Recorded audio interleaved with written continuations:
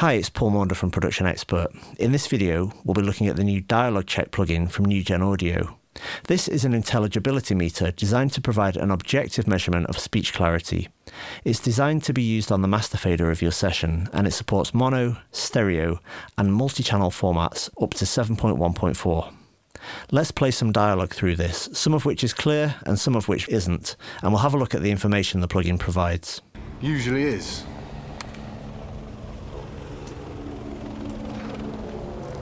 Look, I've got an idea.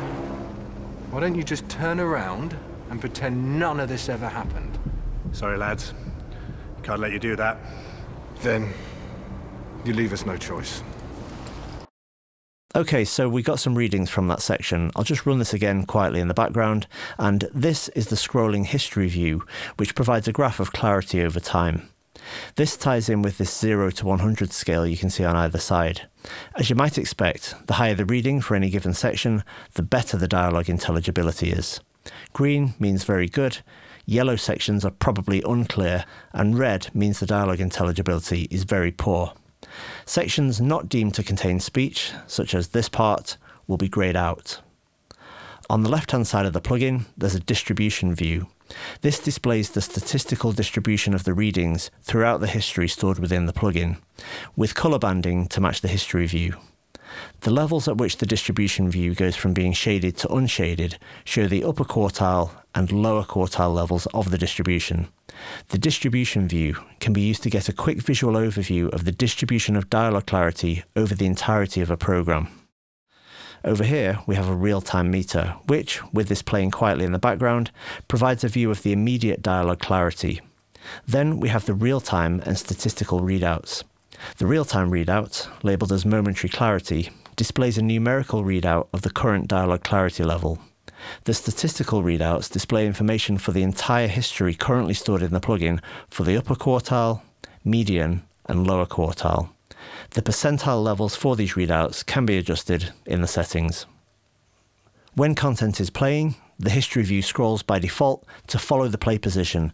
That's because this track button is on, but you can always turn this off if you want to freely scroll around to see any part of the history view. We can move this around just by grabbing and dragging left or right, either here or in the timeline bar below. Dragging this timeline bar up or down will zoom in or out. We'll play one more section of dialogue and I'll reset the readings.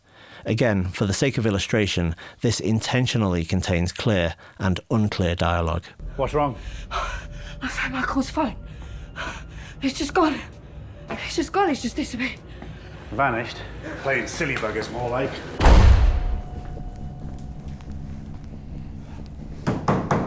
Michael! Michael! Enough, boys! You've really scared this girl. It's not like Michael to do something like this. Well then, Ollie. You're no longer my least favourite. Yeah, well, even I admit this isn't funny. Oh, enough of this. Ollie, help me get the boards off the window. DialogCheck factors various things into the intelligibility reading, including the loudness of the speech, loudness of the background sounds, the quality of the audio signal, including the frequency content and any distortion which might be present, plus reverberation. And importantly, it provides that objective measurement of dialogue intelligibility. So that's a quick overview and demonstration of Nugen DialogCheck. For more information, check out my article on the Production Expert blog or head over to nugenaudio.com. Thanks for watching.